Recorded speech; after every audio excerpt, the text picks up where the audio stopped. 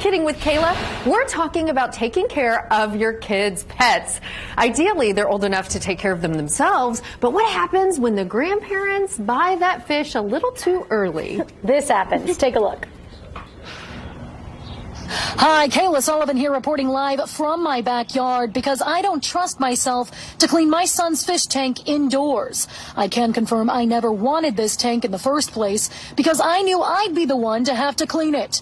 Special thanks to my parents for gifting it to my 4-year-old.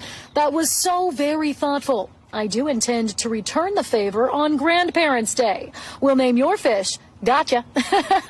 Sources say you're supposed to clean this fish tank at least once a month. It's been 5. Authorities are working to determine how this fish is still alive. According to online sources, I'm supposed to change the water a little bit every 2 weeks to keep algae levels low. I didn't do that, so it's absolutely disgusting in here. I can tell you the smell is quite unpleasant.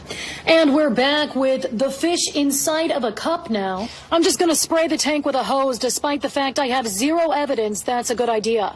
The tank is now filled with new water and we are putting in this solution. Good luck, little guy.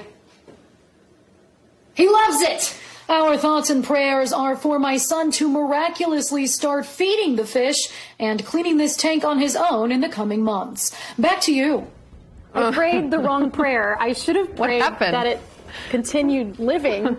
But when you cleaned the tank and then what happened? It died. Oh my goodness. I've been told that what I did wrong, I was supposed to place the fish in a Ziploc bag and then get used to the temperature of the water. These things are high maintenance. You know, right. Okay.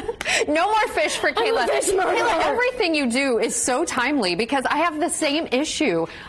We have killed a fish, and in fact, I went out to the pet store 7 a.m., got my son another one that looked the same. That's what I'm going to have to do it. I mean, yeah, he's not going to know, right? Well, he may or may not have already seen the fish. And I was like, oh, it's just sleeping. He's getting used to his new tank.